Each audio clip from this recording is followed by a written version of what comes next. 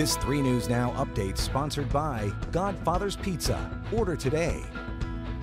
I'm Maya Signs with 3 News Now. Here to look at what's happening now. More than 250,000 people have signed up for a coronavirus vaccination on Nebraska's registration website. State officials would like to see more Nebraskans fill out an online questionnaire at vaccinate.ne.gov. The state is working to vaccinate those who are at least 65 years and older.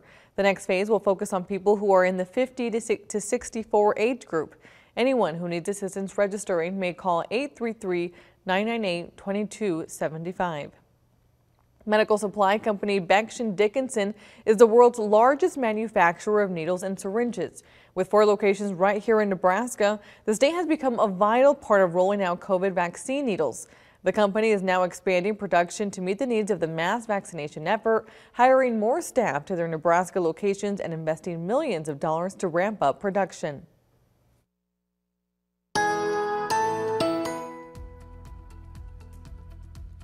And on 3 News Now, meteorologist Chris Swaim. Temperatures back into the mid-30s as we head into Thursday morning. Breezy conditions. It'll take a while for the winds to die down, but they will a little bit more as we head Wednesday night into Thursday morning.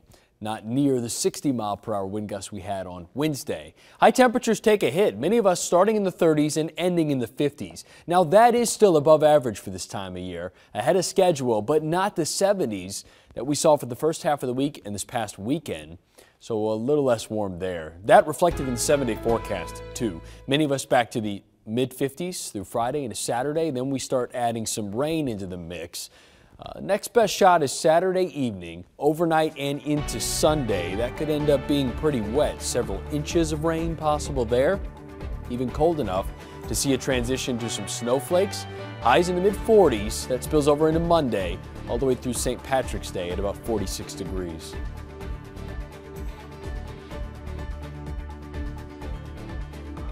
It's Big Cookie Combo time. Get my big chocolate chip cookie along with the medium classic combo and the medium one-topping pizza for a limited time. Big Cookie Combo. Godfather's Pizza. Do it.